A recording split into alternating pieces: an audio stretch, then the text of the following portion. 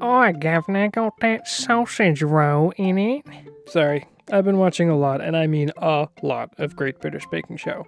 I love Noel Fielding and Paul Hollywood and Prue, and they all love sausage rolls, and who doesn't? Vegetarians. But they're kind of like pigs in a blanket, but for adults, you know? And adults like spicy mustard and like to pretend they're fancy, like my neighbors with their fancy high collar capes and slicked back hair and weird complexion. Anyway, we're gonna do this partially from scratch, but I'm not super confident in making puff pastry yet, so that's from the store. But let me know if you want to see me struggle to make puff pastry from scratch in the comments below. With that said, all you really need to do is follow the instructions on the box, which involves leaving it out, letting it soften, and rolling it out all flat-like. Okay, now for the sausage.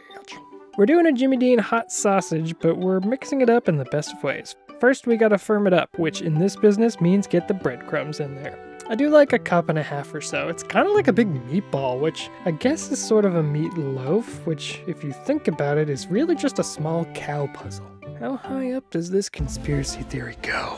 X-Files music. Speaking of conspiracy theories, smoky bacon.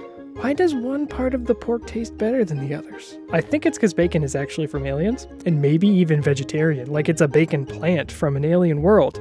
Bacon bits aren't actually bacon, you know. What is it? I don't know, but it's not bacon. In case you didn't know, we're putting bacon bits in here. Well, I guess not really bacon bits, like bacon chunks? I don't know. Here's the thing, while I'm cutting and mixing this, I just want you to know that when you cook it, the bacon's still gonna be a little bit pink. I promise you it's fully cooked, but if that makes you uncomfy, just throw it in the skillet until it's a little bit closer to what you're looking for before you mix it in with the sausage.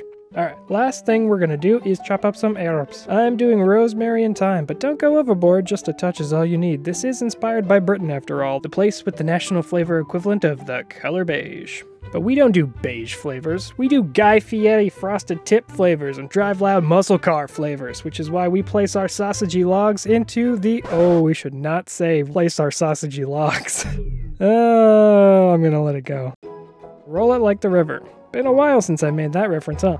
It's from our tortilla video, which you can check out here if you want. Also, it's from Clarence Clearwater Revival. Cut them into equalish portions, then get them on a tray.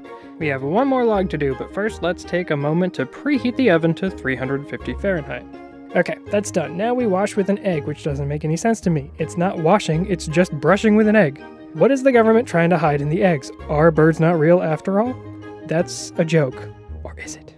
Sprinkle a little bit of pepper or some sesame seeds or whatever you got and pop them in that preheated oven for 25 minutes or until the internal temperature reads 155 degrees and the puff is poofy and golden brown, which seems like it could be the description of Noel Fielding's outfit theme for next season of Bake Off. Hit me up, Noel, if I've inspired you.